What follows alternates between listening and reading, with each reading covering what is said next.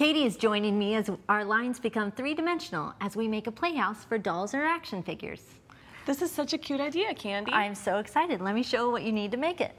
So you're going to need a large styrofoam block, some foam core, and this is a bifold. You'll actually need 3 of these.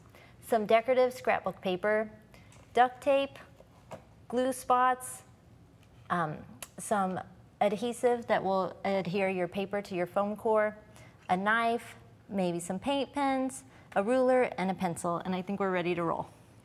So the first thing we're going to do is cut our piece down to a 12-inch square. And to do that, I've already marked 12-inch spots down 3 points of the block, and then you're going to line up your ruler, and then I'm actually going to use a plastic knife to score some lines.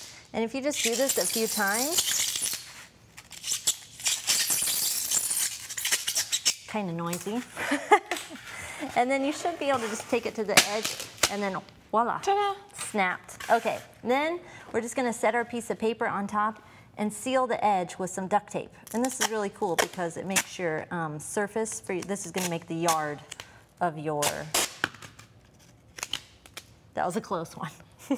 Sure was. Almost got away from you. Almost got away from me. So then this is cool because it's going to seal up the edge of the foam and make the yard for our dollhouse. That's a good idea. It helps make it durable too. Right. Yeah, we could make a boat out of this thing before long. Okay, so then just roll that tape over, and then you would repeat for the 3 other sides, and you'll have something like this. Perfect. Okay, so are you going to show us how to make the walls? Sure. So then what you'll do is take a bifold piece of foam board, and this is going to make 2 of the walls. So using your foam board glue, then you'll just squeeze some glue onto the board like this. And I'm going to do this all over the board. And that way, right along the edge even, and then filling in a little bit across. And I'm going to be careful to get some more along the edge there so that it really sticks down. Perfect. Okay, then I'm going to set that aside and place the paper over the top. And right here, you just want to be sure that you don't get it too close. You want it close, but not too close to the fold, so that when your walls fold and close, yeah, you have it there. And then you'll trim this edge off. And you'll do that also on a 3rd piece, so that when you put them together, that will make your 3 walls. Yes, and that's going to be the wallpaper for our room. And I love how you could change the theme of your dollhouse just by changing the papers out. That's right. Or you could even use the same technique inside a box. That's right. Okay, so the next thing we're going to do is actually create the roof. So to do, this is a solar panel roof. It's a green home. There you so go. We're going to cover that 3rd bifold board in foil. And to do that, you're just going to lay a piece of foil. I went ahead and crumpled it and then spread it out, smooth it out. And probably want to open this up a little bit. And then just fold the edges over.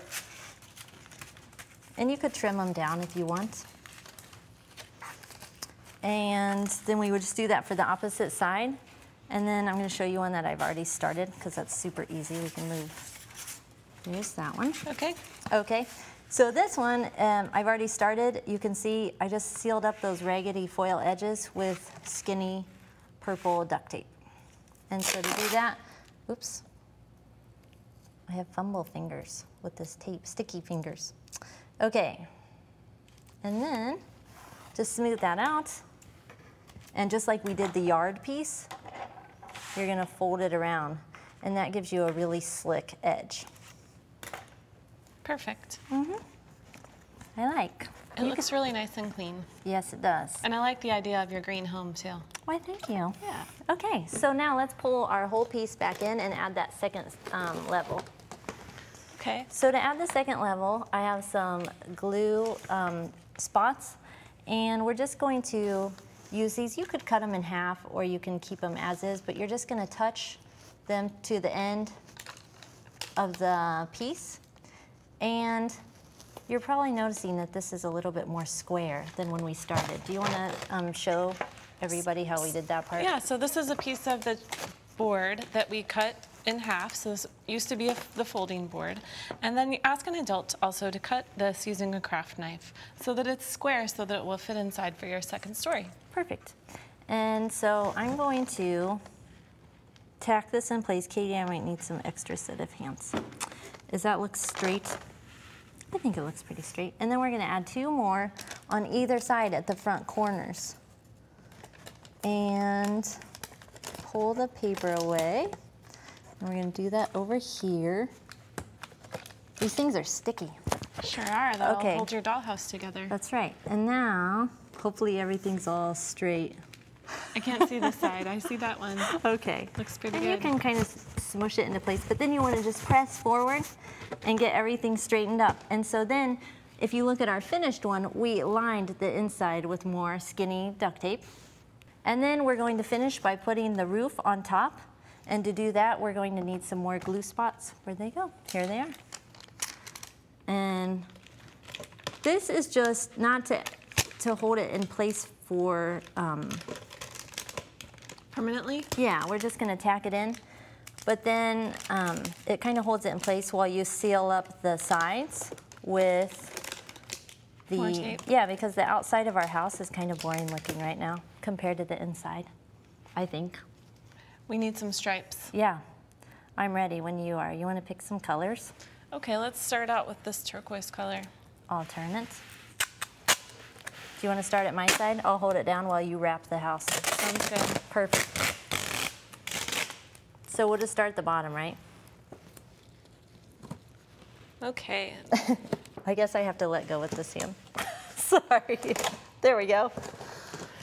And then wrap it around the outside. Yep. And you can also see here we've taped the extra board onto the side. Let's turn this around. I'll grab this tape on this side. There we go. Yeah. And then we're gonna just trim the ends. And then do you wanna pick a second color? Sure.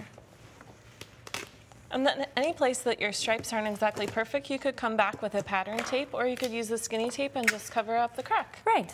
So basically we would just keep covering the whole entire thing with duct tape. And then to finish it off, we used paint pens to decorate our yard.